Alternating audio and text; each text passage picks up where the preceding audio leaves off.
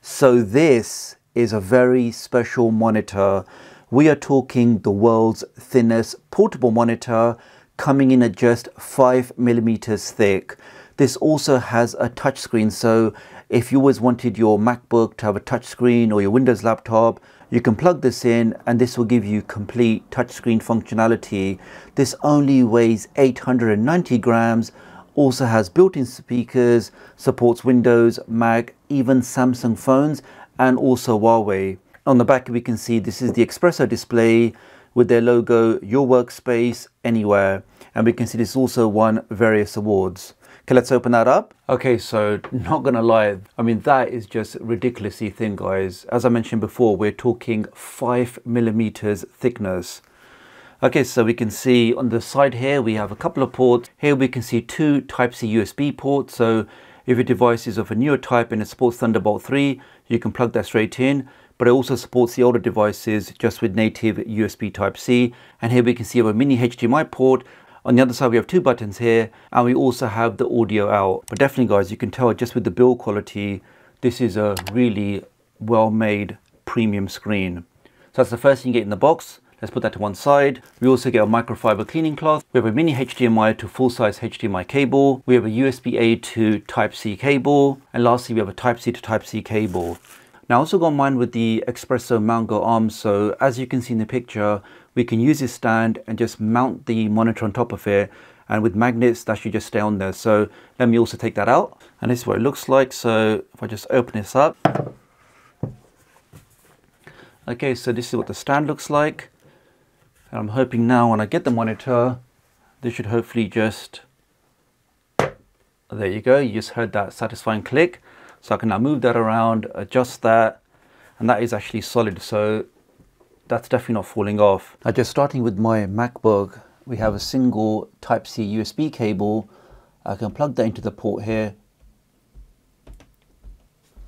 Give that a second. This will now draw power from my MacBook and allow me to create a secondary display. But the key thing is, if I now open up one of my applications, let's try Safari. Here we are. So not only do I have a secondary display, I can now actually use my fingers and get that touchscreen functionality on my MacBook. And I know this is something that people have been asking for a long time, that why can't we have MacBook with the touchscreen? But we see that works absolutely fine. It's very responsive. I can do the pinch to zoom. If I click on something, let's go for the phone. Click on that. I'm now looking at the phone. I can now use my normal gestures like 2-finger swipe back, and that takes me back to the previous page. The only slight caveat is with MacBooks is to get the touchscreen functionality, you do have to buy some extra software, which cost about 25 or 30 pounds. So it would be great if that was actually bundled with the monitor, but that's one of the caveats on MacBooks. Whereas on Windows, you can plug this in, get that touchscreen functionality straight away without any other additional costs. But you can see on this MacBook, that's working absolutely fine. I can zoom in, I can double tap, and do all of the gestures I would normally do on the trackpad, I can now do directly on the screen here with my fingers. So that's working great on the MacBook. I'm sure everybody already knows the benefits of just having two screens. So, I mean, on my laptop here, I could be looking at my website, I could be doing some video editing on this side, or maybe watching a video. Just gives you so much more screen real estate to get your stuff done. Now, this being a touch screen, what that means is if I now drag this window over here, I can now carry on reading this article, and of course just use my fingers to navigate around. And if I want to do the zooming, I can just do this, and you can see that actually is very, very responsive. I mean, again, it is a 1080p display, but for most people 1080p should be okay. Now, watching videos on this thing, here we see some YouTube playback, and the colors definitely do look very punchy, very vibrant. That really is a fantastic crisp picture. So whether you want to look at the news on this side or you want to play some World of Warcraft on that side, just having this portable monitor with you really does give you that extra flexibility. For example, if you want to do some video editing or you want to touch up some photos, you can grab this monitor, take it with you to your coffee shop or to the library or wherever you can get out to, open up your laptop, plug a single cable into this, and you can then have an extra screen to do that work. So it does make the whole process just so much easier. So we can see some Reddit on this side, doing some browsing and enjoying some Dr. Disrespect on that side. and the monitor really does have some very vibrant, very good colors. The monitor also supports DEX, which is the Samsung offering. So what that means is on my Samsung phone, I can plug in the single Type-C USB cable directly into the phone, put the phone down.